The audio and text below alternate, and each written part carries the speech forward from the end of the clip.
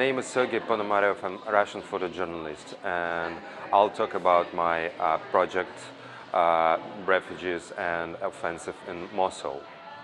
I shot that in the end of 2016.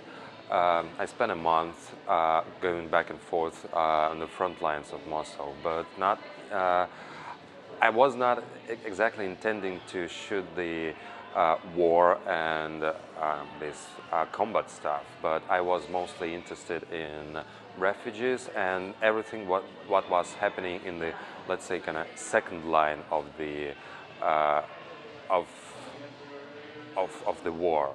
So I was interested in those people who were fleeing the fighting, who were leaving their houses after the war.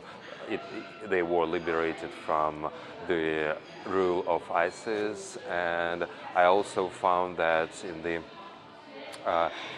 the suburbs of Mosul there were many Christian compounds and villages that were also liberated, and people started to come to see what happened with their houses, because under ISIS that was absolutely impossible to live as a Christian. You'll be just killed.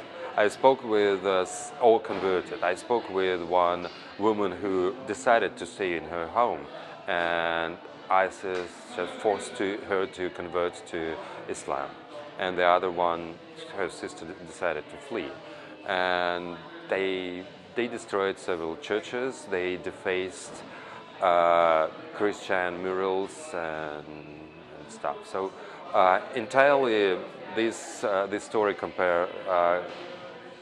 is composed of 10 images that show my